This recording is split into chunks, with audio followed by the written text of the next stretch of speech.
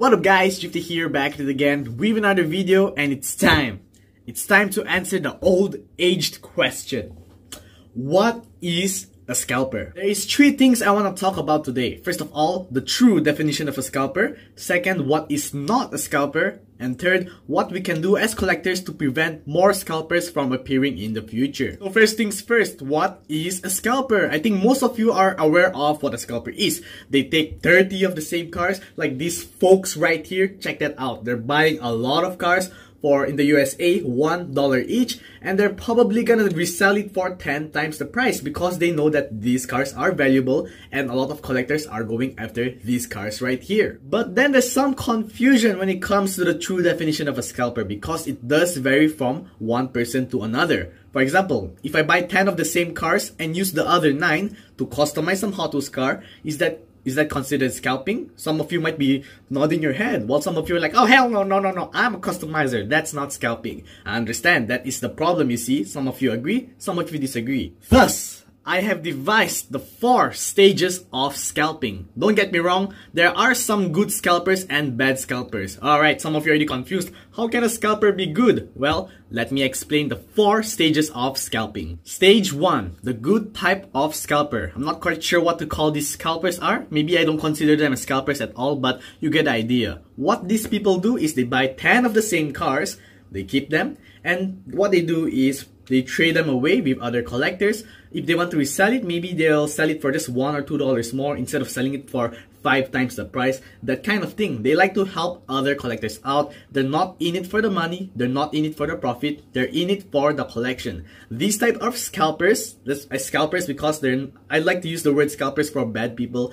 These are the type of scalpers that we need more in our community. We need more people to be helping each other out and not reselling cars just for the profit. Stage 2, the buy everything for myself scalper. Okay, let me explain. So these type of scalpers, the stage 2 scalpers, they take 10 of the same car and keep it for themselves. Why? Because they love that casting so much. For example, I'm a Ford Mustang fanboy, and if I was a stage 2 scalper, I'll buy 10 Mustangs and keep them for myself. Why do I need 10 of the same cars? I have no idea why. I literally have no idea why some people need 10, 20, 30 of the same exact car in their collection. Just look at this guy right here. Look at that row of cars. They're all the same exact cars. I mean, sure, if you love that casting, I have nothing else to say but respect. I have nothing but respect for that. But do you seriously need that much of cars even if you like that casting so much? I don't think so. I know some of you are screaming, but Drifter, I buy 10 of the same cars because I'm a customizer or I want to do something with them. Stay tuned later on. I'll explain that point later. So stage 1 and stage 2 scalpers aren't that bad because there aren't any monetary value involved. But stage 3 onwards, this is where things get kind of sick. So the stage 3 scalpers are called hoarder scalpers. Yes, I know it sounds like an oxymoron, but let me explain. A hoarder is someone who buys a lot of cars, and a scalper is someone who sells a lot of cars. So you might be thinking, how can you have a lot of cars and sell away a lot of cars at the same time? Like, wouldn't they cancel each other out? Let me explain. So a hoarder scalper, or a stage 3 scalper, which I would like to call, buys 10 of the same cars that they know is gonna have some value. Some cars would be, for example, the 510 Datsun wagon, or maybe the Mazda RX-7.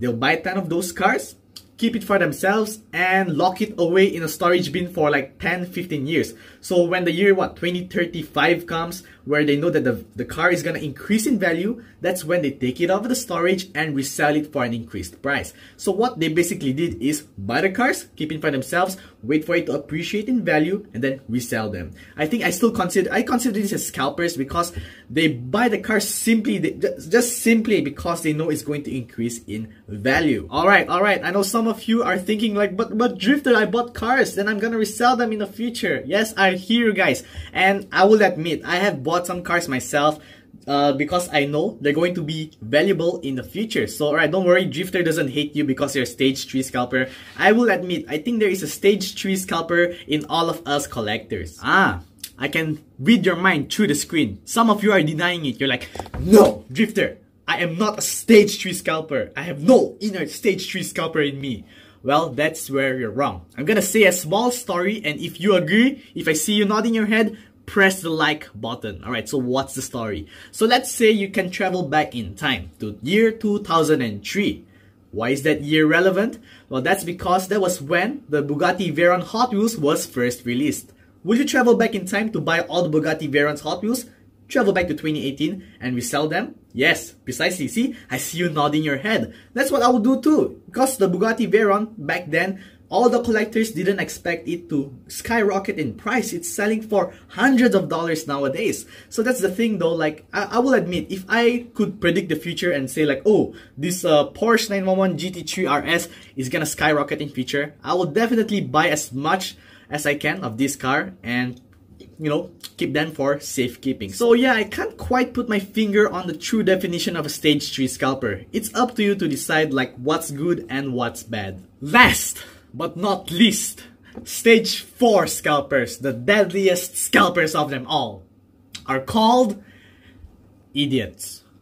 So what do stage 4 idiots do? Well, they buy 10 of the same cars and resell them on eBay or Amazon for 10 times the price. These are the people that I hate the most, alright? And if you're a stage 4 scalper, screw off, unsubscribe from my channel. I don't condone scalping. I don't condone stage 4 scalping on my channels. I just find it really stupid. You know, that's the reason why collecting is so hard nowadays. People buy the car and resell them because they want to get some profit. You know, the reason why I also call them idiots is if they want to earn money so bad, they can just invest in something else. Hey, I heard Bitcoin is raising in price. Maybe they should buy some Bitcoin and earn some money from that instead. High risk, high reward, right? I don't know. Stage 4 scalpers are idiots. I don't think I need to explain further why stage 4 scalpers are idiots. You get the idea. Make sure you don't support them. Don't buy from stage 4 scalpers. So now that you know the 4 stages of scalping, let me explain to you guys what isn't scalping.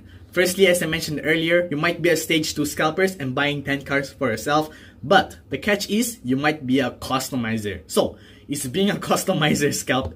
Of course, no, I don't even know why I have to talk about this. You're not a scalper if you customize Hot Wheels cars. When I posted this question on Instagram, some people were quite worried, like, oh no, am I a scalper if I'm a customizer? Definitely not. If you're buying 10s or 20s of Hot Wheels cars purely for customizing, that's definitely fine. In fact, I actually approve customizing. I think customizing is one of the coolest things ever. In fact, I think customizers sometimes does a better job designing cars and customizing cars than the actual Hot Wheels cars that Hot Wheels release instead. So yeah, keep on customizing, my fellow Hot Wheels customizers. The second inquiry you might have is, are you considered a scalper if you buy more than 2 cars? Once again, as I mentioned earlier, normally it's just best to keep 1 car carded and keep 1 car loose. I mean, 2 cars, isn't that enough? Well, I don't know. If you ask me, I'm not quite sure if you're considered a scalper if you buy more than 2 cars. If you ask me, I think the most you should have for the same car is 5. 1 carded, 1 loose, 1 to play with, 1 is an extra, and 1 to maybe trade away in the future. But more than 5, I think it's just a bit too much. But that's just my opinion. I'm just a guy on your screen telling my opinions. If you collect more than 5, don't worry, I don't hate you or anything. I don't consider you as a scalper because once again, there is no true number to determine how many cars you need to buy to consider yourself a scalper. So once again, to reiterate, that's just my opinion. I think 5 is just enough, alright? But once again, if you collect more than 5, I have no problem with that. So, it's time for the $1 million question. What can we do to stop scalpers? Well, Drifter doesn't have the definitive solution, but there are some things we can do as collectors to stop them from surfacing in the future. The first obvious thing you can do is to not support them. Yes, I know, you really want to buy that yellow Ferrari F40 right here with an opening rear hatch.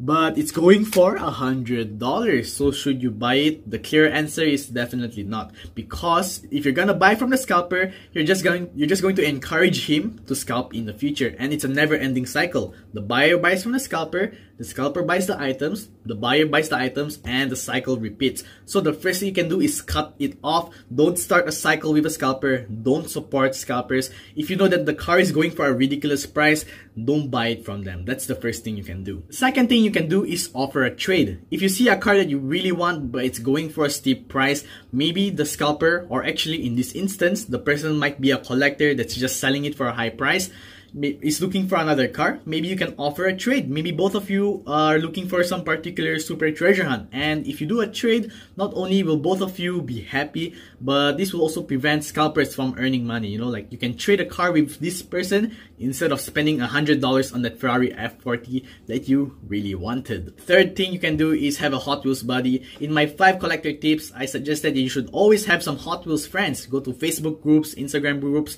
see whoever lives near you. It's good to have friends, you know, so that if you're looking for a particular car, you need not buy them from a scalper. Instead, you can buy them from a friend. The fourth and final thing you can do to stop scalpers is to spread the message. I'm not necessarily asking you to share this video with your friends, but perhaps share with them some tips you learned in this video. Tell them to not buy from scalpers, always have some friends, tell them what cars you're looking for, and yeah, just spread the message. I know it's kind of cheesy that I'm just a small YouTuber. I might not have the power to stop scalpers completely, but hey, if this video stops at least one scalper, if I make one scalper quit his scalping job, I will be happy, you know? So I know we're just a small community, the Drifter Gang, but I think if we stick together, stand together, and just stop buying from scalpers, prevent them, stop them, I think we might have the power to change the Hot Wheels collecting landscape. Yes, I know it sounds cheesy, but trust me, it's the small things that count. In my power, I will do something though. In the end of my videos, maybe excluding some like quick review videos or quick videos,